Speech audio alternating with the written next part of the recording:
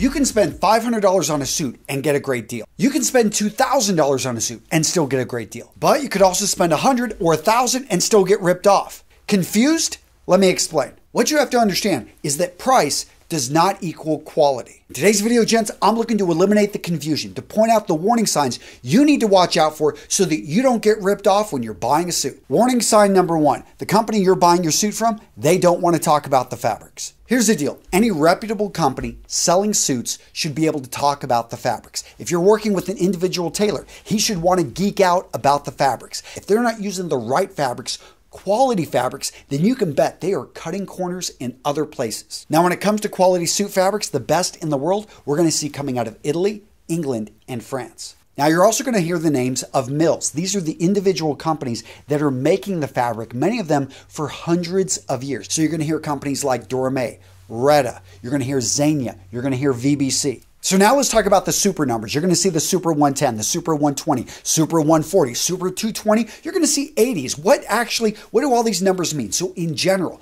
the higher the number, the finer the weave of the individual fiber and the tighter the weave of the fabric. Also, the lighter it's going to be. In general. Understand though, there isn't a set standard. So one company's Super 120 is not the same as another company's Super 120. It's like comparing apples to oranges. But in general, you're going to find the lower the number, usually a bit lower the price. And I think that's a great place to start. A Super 100, a Super 120, it's perfectly fine and it's an all-purpose suit. Now that being said, you need to understand your choice of fabric can have a huge effect on the final price of the suit. I have a tailor friend, he can make one custom suit for you, it's $1,000. Another custom suit, $5,000. The only difference, the material that's used. So what's going on? What's up with the price difference? Really, it depends on the mill that's doing the manufacturing and what goes into the fabric. So you're going to find some fabrics have very specialty fibers. They're going to have mohair. They're going to have cashmere. The average suit has about 3 to 3.5 yards of fabric in it. And you can find a yard of fabric for, $20, $30. Other times it will be $200, $300, $500 a yard, depending on what mill it comes from. And again, what's in the fabric. Now, throughout this video, guys, you're going to see a number of suits. I'm going to be wearing 2 suits. All of this brought to you by Spear & McKay, the sponsor of today's video. Guys, what I love about Spear & McKay is that they were founded on the belief that great fit and high quality doesn't have to be at a luxury price. They're making great quality suits, amazing shirts. And when you go over to their website, you're going to find they've got neckties, they've got pocket squares, they've got everything you need to look great. So Spear & McKay, not only do they have a wide variety of sizes, but they've got contemporary and slim fit. You actually get a size that works with your body type. And we just talked about fabrics, and these guys are proud to talk about their mills over in England or Italy and talk about fabrics they're using, such as VBC. And let's talk about what's on the inside of a Spear & McKay jacket. So you're going to see the half canvas construction. That's on all their suits and all of their sports jackets. Italian canvas chest pieces, the Japanese Bemberg lining. We've got German undercollars and shoulder padding, bullhorn and nut buttons, and the Seuss bras. This is a little piece of cloth that absorbs sweat. And let's not forget the trousers. We've got the pleated curtain waistband, and one of my favorite details, we've got the 3-button front. Why is this important? Because this better distributes the pressure on the front area, and it just makes the front of the trousers look better. Gents, if you're in the market for a great fitted suit, high quality shirts, or accessories like pocket squares, neckties, you want to check out Spear & McKay. I've inspected their clothing, a great company. I'm linking to them down in the description. Look at those deals. This is some of the best deals you're going to find out there. You're going to love what Spear & McKay has for you. So the next warning sign, you may be overpaying for a suit. You don't know the difference between off-the-rack, custom, and bespoke. So off the rack, these are suits made in a factory, sent out to stores, and this is the vast majority. This is 98, 99% of the market. And if you can find the right brand, you just get minor adjustments on this thing, and you've got a suit that looks good on you. But what if you're hard to fit? What if you want something special? What if you actually can't find anything off the rack that works with your body type? Then that's when you want to look at custom, also known as made to measure. So this is where they actually make the garment to you, and they can adjust a lot of things. They can't adjust everything, but they can take, depending on what your arm length is, depending on how big your torso is, they can actually adjust the garment. Now, what is bespoke? Bespoke is the art. This is where they individually make the garment. Everything is made for that person, and this is when the price starts to skyrocket. And talking about price, bespoke is usually where we're going to see the highest custom and made to measure right, in the middle, and then off the rack is going to be the lowest. Although off the rack, when it comes to designer suits, can be astronomically high. So that's just a general guide. It doesn't always hold. The next warning sign that you're going to be overpaying for a suit, you're dealing with a salesman that only cares about the sale versus a salesman that actually is old school and understands that it's more than the sale. It's about the relationship, and he wants to put you in a suit that looks great, even if he's got to direct you elsewhere. You want to find these kind of guys. They're hard to find, especially since a lot of companies go through people, but they are out there. And where you're going to find these guys are oftentimes the higher end menswear stores. And these are great places to walk into. Maybe you can't afford everything, but the great, added bonus to this is that you touch and you try on some of the best and you get an idea of what is out there. Until you touch cashmere, you don't really know what cashmere is. Until you actually see a horn button and compare it to plastic, you know what the difference is and what to look for. That's the beauty of finding and going to higher end menswear stores. The next warning sign that you could be overpaying for a suit, you don't know how a suit should actually fit your body. Now, when it comes to custom and bespoke suits, in theory, the fit should be spot on, but that's not always the case, especially the first time you're getting it, because the tailor can have an interpretation of how close of a fit you want it, but it really is about the communication between you and the tailor and the number of fittings. So if you're going to get something bespoke, you should have multiple fittings in person. However, for the vast majority of men, they're going with off the rack. And how do you make sure an off the rack suit is going to work for your body type? First, you try it on. Second, you take it to get adjusted. So let's get to trying it on. When you try on that suit, there are certain things that are very difficult to adjust and honestly not worth it. So you want to make sure it fits properly in these areas. First up, the shoulders. It has to fit you in the shoulders. Getting a shoulder adjusted, that's like heart surgery and it's not worth it. Then let's look at the chest, the torso area. You got about 1 inch to 1.5 inches that you can bring it in or that you can possibly let it out. I say possibly because not all suits will actually let out very well. So it's always better to have it a little bit large because you can bring that in versus too tight. And let's not forget about the length of the jacket. This is really important to proportions to tell if the jacket's the right length. Just simply put your arms right down next to your body and you should be able to curl your fingers up, and right between your palm and your fingers, you should be able to feel about 1 inch to 1.5 inches of material. If you're a taller guy, over 6 foot, it's okay if the jacket's a bit longer. If you're a shorter guy, maybe 5'4", you want to make sure the jacket is that length or maybe a bit shorter. And let's talk about sleeve length. This is actually one of the more easier adjustments out there. Most jackets are going to make their sleeves a bit longer, so you're going to want to bring up the sleeves about 1 inch to 1.5 inches. You want to show anywhere from 1/2 inch to 3/4 inch of shirt cuff when your arms are down. Now let's focus in on the fit of the trousers and let's focus in on the crotch. It's pretty obvious you don't want it too tight in the crotch area,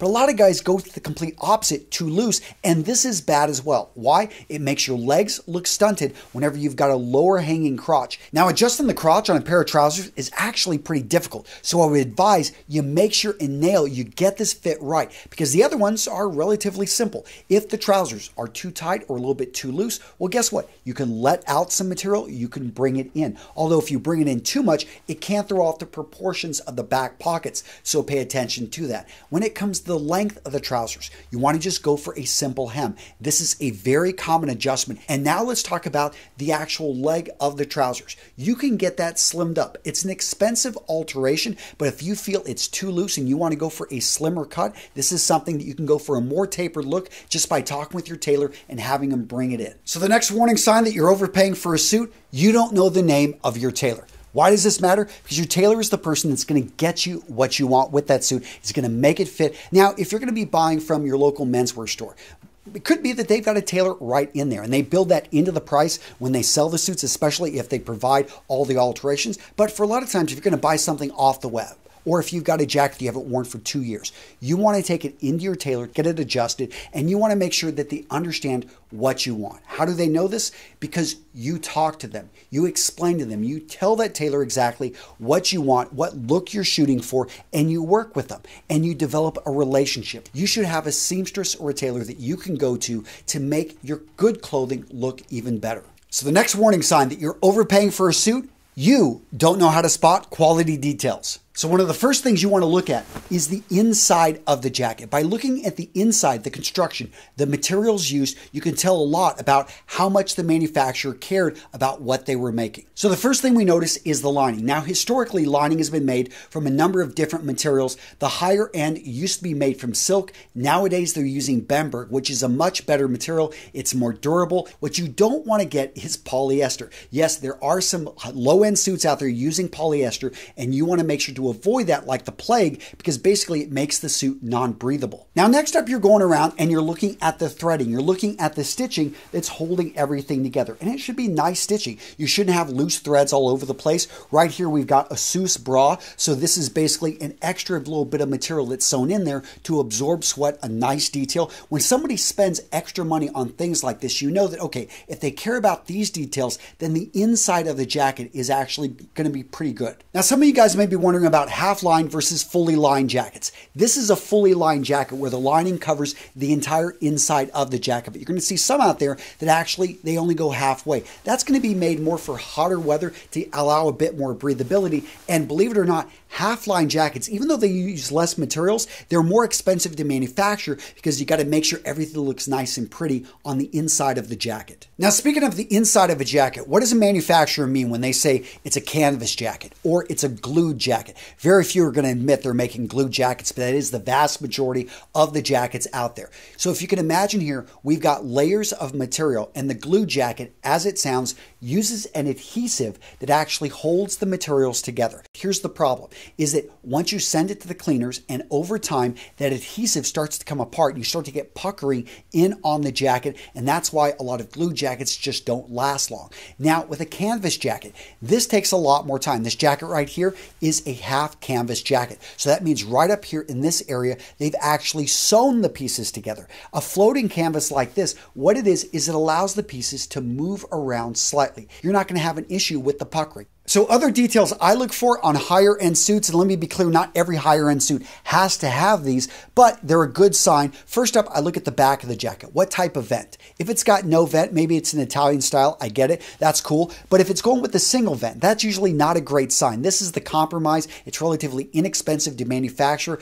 I don't like these. They don't really do a great job, especially if you put your hand in your pocket, you're going to expose your backside. But let's look at the double vent. The most expensive to manufacture, I think, keeps the lines nice and crisp, and historically this is the classic style that you want to go for. Another detail I like to look for right here on the lapel. You should have a boutonniere hole. Preferably it should be opened. If it's not, you could open it yourself, but I like this because it goes back to times when men would wear boutonnieres, and you still can, by the way. Another quick way to spot quality, look at the type of buttons that they're using. Horn, nut, mother of pearl, these are going to cost a lot more than plastic. Nothing against plastic, and if plastic's your thing, go for it. But I really like the use of higher end buttons because, again, it shows that the manufacturer cares about those small historic details. And speaking of buttons, let's talk about the buttons on the sleeve of a jacket. So if they're working, if they're functional, that's known as surgeon cuffs. Historically, this was for surgeons to be able to roll their sleeves if they're going to be doing surgery on the battlefield, not to get their jacket dirty.